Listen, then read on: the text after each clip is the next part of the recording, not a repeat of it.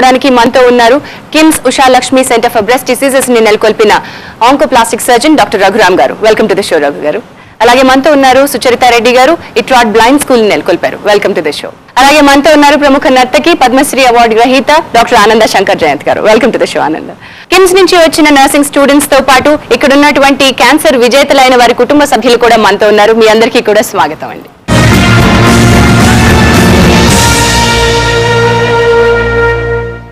రఘురామ్ గారు, ఈ మధ్య కాలంలో cancer especially breast cancer rates పెరిగిపోతున్నాయి అంటారా? మన దేశంలో Indian council of medical research ICMR అంటారు. ఐసీఎంఆర్ స్టాటిస్టిక్స్ ప్రకారం ప్రతి సంవత్సరం 1 lakh న్యూ కేసెస్ రొమ్ము క్యాన్సర్ కేసెస్ డయాగ్నోజ్ అవ్వబడుతున్నాయి. కానీ this is only the tip of the iceberg. ఎందుకంటే మన కంట్రీలో cancer registry is not robust.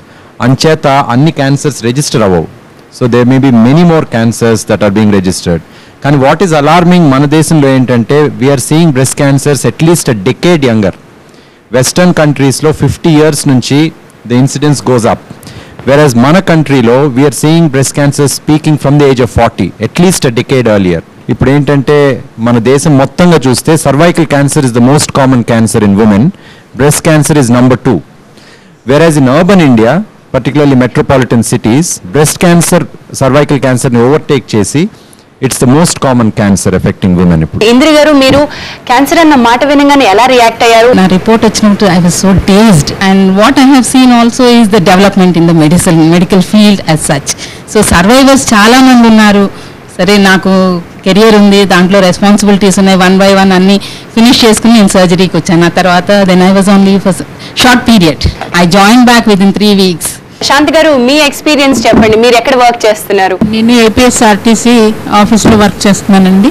నాకు జస్ట్ ముందు కొంచెం ఏదో లంప్ లాగా అనిపించి మా కజిన్ దగ్గరికి వెళ్ళాను, డాక్టర్ సుందరి కృష్ణ దగ్గరికి. ఆమె ఇమీడియట్గా డాక్టర్ రఘురామ్ గారి దగ్గరికి రెఫర్ చేశారు. డాక్టర్ రఘురామ్ గారు ఇమీడియట్గా అన్ని 1 by 1 అన్ని టెస్ట్లు అవన్నీ చేసేసి ధైర్యం చెప్తా నాకు ఆపరేషన్ చేశారు. దాని తర్వాత మామూలుగా కీమోలు, రేడియేషన్ అవన్నీ అయినా కానీ నాకు అంత ఎఫెక్ట్ ఏమి అనిపించలేదు. ఇప్పుడు నాకు ఆపరేషన్ 1 year అయిపోయింది. Now I M all right and I M attending my duties also. Wonderful అండి. జయ గారు, చాలా మటుకు ఉద్యోగం చేసే స్త్రీలు అయితే ఒక రకమైన ఇబ్బంది ఉంటుంది, ఇంట్లో ఉండే తల్లులు అయితే ఒక రకంగా ఉంటుంది.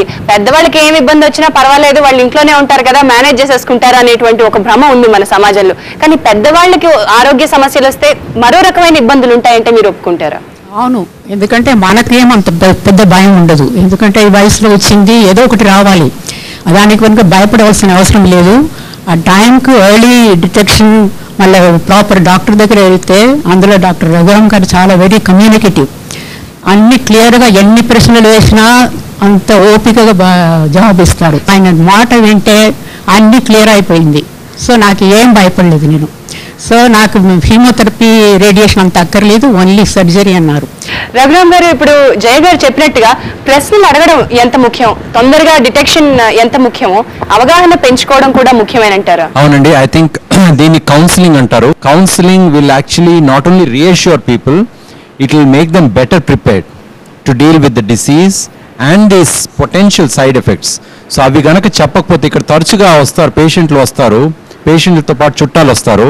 వాళ్ళ చుట్టాలు వచ్చి ముందు చెప్తారు, డాక్టర్ గారు మీరు పేషెంట్కి ఏం చెప్పొద్దు, మాకు చెప్పండి అన్నీ అని. So I always tell them, patient is supreme. My duty is first to the patient and then to the patients relatives. But it's very important, మీరు అనే కౌన్సిలింగ్ అనే మాట, ఆ డిసీజ్ ఎందుకు వచ్చింది, ఆ డిసీజ్ ఎక్కడున్నది, డయాగ్రామ్స్ వేసి ఆ డిసీజ్కి ట్రీట్మెంట్ ఆప్షన్స్ ఏంటి, ఆ ట్రీట్మెంట్ ఆప్షన్స్లో ఏది better option, advantages of one versus the other క్లియర్గా చెప్పి మళ్ళా చెప్పడం. ఎందుకంటే క్యాన్సర్ అని మనం డయాగ్నోసిస్ పేషెంట్కి చెప్పంగానే completely blanks of. It's like a shutter. What ever we tell, it doesn't go in first time. Most of it doesn't go in. So it's important to bring them back again and again, and then however long it takes. For example, some people it takes 2 hours, some people it takes 3 hours, and I think it's very important.